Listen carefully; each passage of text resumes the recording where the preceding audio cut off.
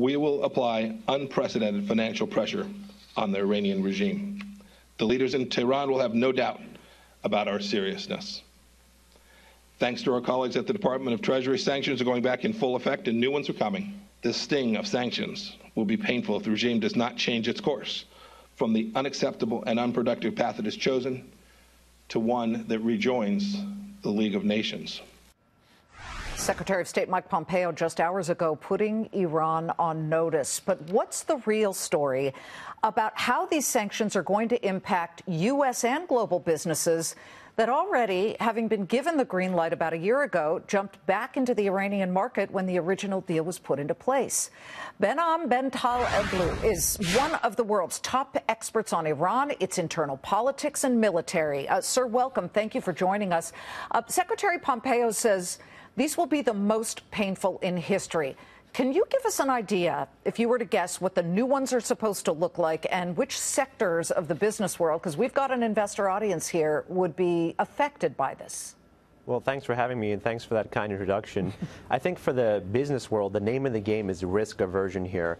You want to know your customer's customer. Due diligence and compliance will be the name of the game. And ultimately, because you don't know your customer's customer and because the IRGC owns or controls so much of the Iranian economy, the name of the game will continue to be risk aversion. It's up to Washington to look to recreate the sanctions pressure that existed in 2010 to 2013. So it's going to be back to the future here. If you did not invest from 2010 to 2013, you likely shouldn't hear. Okay, let's talk about some of these companies that already dove back in. U.S. companies, for example, we're talking about General Electric, some of the pharmaceuticals, you had Boeing, and those were the names that already had some deals, and European names as well, Airbus, Total. Here's some U.S. companies again, Procter & Gamble, Pfizer. But when you look at what these would look like, does this mean that you have to stop, drop, and roll if you are a U.S. company right now and end everything? Total is already saying it's going to put on ice a natural gas project that it was supposed to start on the ground in Iran, not because it's an American company, it's a French company, because it's worried it's going to be swept in by what are called secondary sanctions. Talk about those. That's right.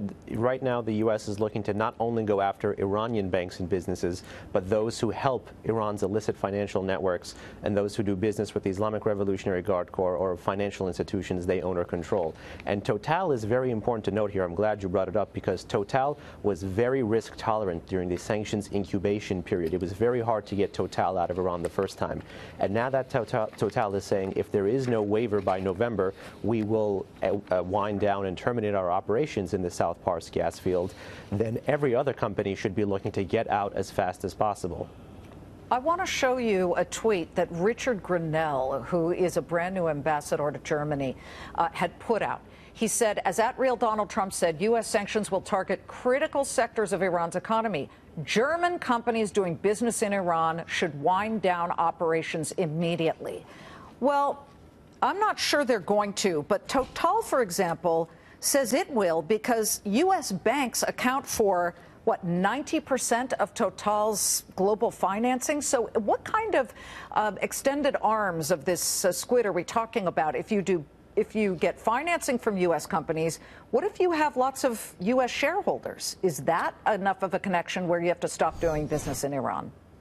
To me, it would be, and honestly, if you touch the U.S. financial system, there is a risk that post-November 4, as the U.S. tightens those sanctions that it's already reimposed and looks to go beyond that with additional sanctions and designation, that company could be in jeopardy. Now, Germany and some Central European countries are actually quite interesting because they may look to try to create a carve-out to sanctions and not actually work with big multinational firms headquartered in Europe, but rather small and medium-sized enterprises that only do business with Iran. I see. So they're not the ones to look at here. I think that the bellwether are the big firms, publicly traded or state-owned or controlled. Well, EU exports, as we say, $13 billion to Iran, up 66% recently, certainly. So we'll be watching it. Behnam Ben Taleblu, thank you for your expertise. We appreciate it. Thank you for having me.